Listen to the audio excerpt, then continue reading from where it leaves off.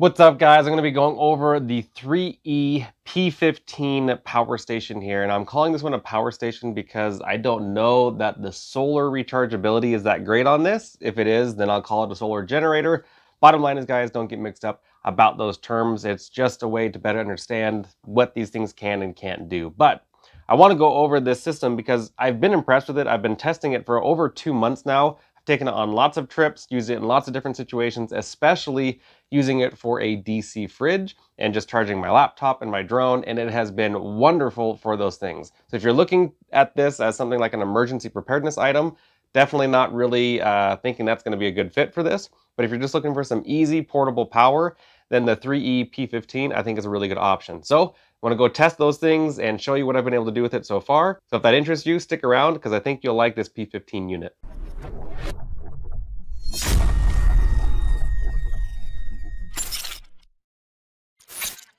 All right, guys, so off the bat, spoiler alert, I do like this unit, okay? Now, that doesn't mean it's perfect for every situation, so stick with me because I'm going to explain.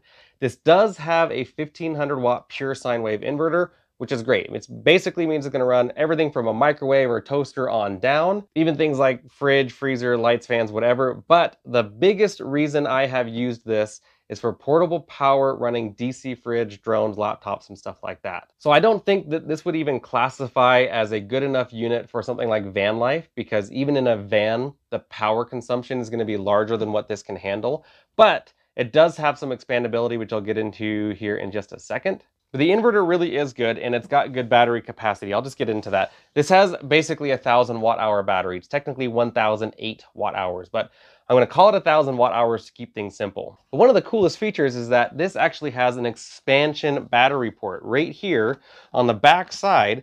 You can plug in another battery of the same size and actually the same battery that's in this unit. So that way I can actually get 2000 watt hours of battery. Now, doing that actually gets it to the same battery capacity as like this Ace Volt and the P2001 from Alcatel and stuff like that. Even similar to the Flex 1500 from Energy. The 2000 watt hour battery is the same size battery that comes on the Titan solar generator, which is much bigger than this. So that battery expansion is actually pretty impressive. Now, some of you guys are gonna hate that it's lithium ion and not lithium iron phosphate. I get that, but think about it. This is not meant to be some super powerhouse system. It's meant to be lightweight and portable, which is why they use lithium ion, because lithium iron phosphate is much heavier. Now, the weakest link that I see in this system is actually the solar input. It does have 300 watts of solar input. However, the charge parameter is what kills me. It's a charge parameter of 10 to 40 volts at 8 amps. And what that means, even for something like this 100 watt solar panel, which is the kind that we have at poweredportablesolar.com, these are the ones that I use personally, the ones I like the most. They have the highest output of all the 100 watt panels that I've tested. This has a VOC, or an open circuit voltage rating, of about 21 volts. And so to put two panels together in series, where one's connected directly to two, that would put me at 42 volts, which is over the charge parameter of this unit. Now, I could probably get away with it. It's probably not going to hurt it, but if you put too many extra volts over the recommended voltage, you're going to burn out the charge controller, no question. And so it's really hard, even though this has a 300 watt charge controller, I have not been able to get 300 watts to go into it, which is the big problem that I'm having. So that's the biggest fault in this system. If they had just made a charge controller that had a little bit better charge parameter, then I could easily connect up to 300 or 400 watts to get that full charge to go into it. The best case scenario I have seen is to take two 100 watt panels, connect them together in series, do another group of two 100 watt panels, connect those together in parallel using a 2-to-1 branch connector, and then you're getting about 42 volts and about 12 amps to go into this, which is technically over paneling it, but even doing that method, I still haven't gotten 300 watts to go in. Now, as far as what you can do with this, it's got a regulated 12 volt plug, two 5521 barrel plugs here, two USB-A, one 100 watt USB-C, and then it's got the 320 volt house outlets here on the back. And then it's even got the DC charging port right here, which uses an Anderson power pole, which is great because that's a real common plug. And then right here is the wall charger. And that's one of the things I like a lot about this P15 unit, is this storage space right up here. I actually can keep the whole wall charger right here. There's no big power adapter brick on it, so that keeps life really easy. I got a car charger right here, and then as well the Anderson power pole to MC4 adapter for solar charging. I keep the user manual in here as well, but EcoFlow has done similar things where they are using the tops of their batteries as storage compartments, and I really like that because it keeps life so much simpler. When you're just trying to grab this and get going, you know everything's there ready to go. Another cool feature is this does have a light built in here on the top. Now, I've griped about lights in the past, and one of the main reasons is because they take up real estate and they're really not that great. They take up the real estate here on the front or on the side or whatever. This one is tucked away, and I have found this to be bright enough. Recently on a camping trip, my kids were making bead bracelets and necklaces and stuff. And with how bright this is, it's plenty enough to do activities like that. So it's good enough for simple activities, but obviously I wouldn't use it like a flashlight. Now, a 1500 watt inverter is gonna be plenty to run a lot of simple things, which is what makes it so good for portable power. The real most common way that I've used it, I've done this multiple times, I'll put up pictures here. I went to a hand-to-hand combat training class recently. It was 3 days in the sun, outside, super hot, and I wanted to make sure I had ice cold water and cold food and everything ready to go so that way I could keep myself going as best as possible. So I brought this as well as my DC chest fridge freezer, and it kept it running all day. I don't even think I got below 50% running it the entire day. And then on another trip, I used this to keep actually an ice cream cake cold.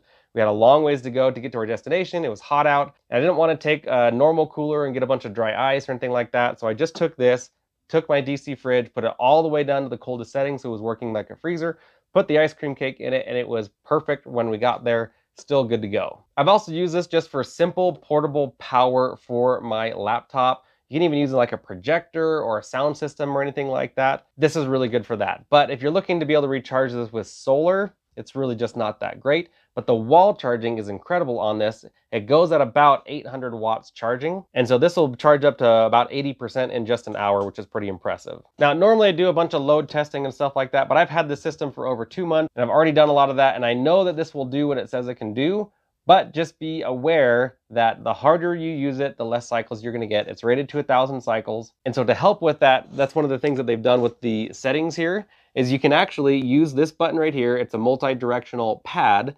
And so if I push down, it'll go to settings and I click OK, and it goes straight into all of these settings. Like I can change the language and the frequency, the brightness, and the charging speed right here. So I can click charging speed and I can either select 2 hours charging speed from the wall charger or 5 hours, which will help slow down the charge rate, which will help the life cycles be longer on this system. Now, they went with a lightweight system like this on purpose to make sure that you could get it where you wanted it to go. That's why they're using lithium ion. But with that, you're going to get less charge cycles, but you're going to get lighter weight. So there's a give and take there between lithium ion and lithium iron phosphate. So I like to keep mine on 2 hours because when I want this to charge, I want it to charge up quickly. And then one of the other cool features is the adjustable brightness here. So if it's really bright out, I can adjust the screen all the way up, or if it's really dark in a room and I don't want the screen blinding me, I can adjust the brightness there. But even cooler than all of that is this UPS ability. This does work as a bona fide UPS. I could have, say, a refrigerator plugged into this and then have the wall charger plugged in. And so this is going to stay at 100%. And then as soon as grid power shuts down, this is going to continue to take over, running the power for the fridge for as long as the battery lasts.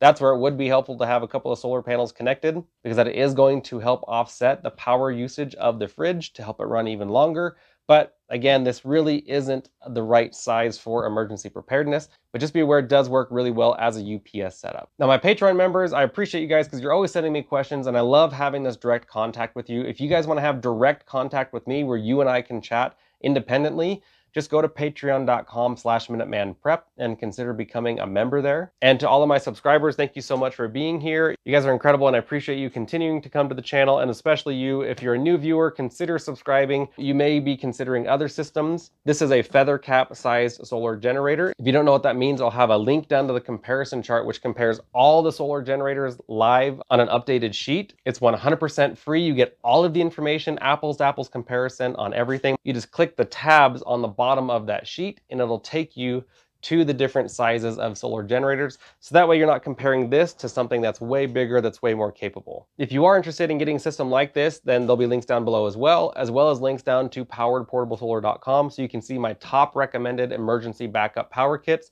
This is for running your entire house, running an off-grid cabin, running RVs, running van life setups, whatever it is. I have kits there that I prefer, that I personally use, that I own, that I purchased with my own money. And so I can test them for you so you know if they're good or not. So thank you again so much for being here. I appreciate you guys. Make sure you get prepared. Having emergency backup power is a really good way to do that. This, I don't qualify as emergency power completely, just because it doesn't have enough solar input. But it does work great as just a power station that I can recharge on the go here and there. So for that reason, I give it a thumbs up. But for emergency power backup, kind of a thumbs down. Shoot me an email if you'd like to info@poweredportablesolar.com. We're happy to help you with any questions that you have and find a kit that works perfect for you and your situation. Thank you so much. Be prepared. I will see you guys in the next video.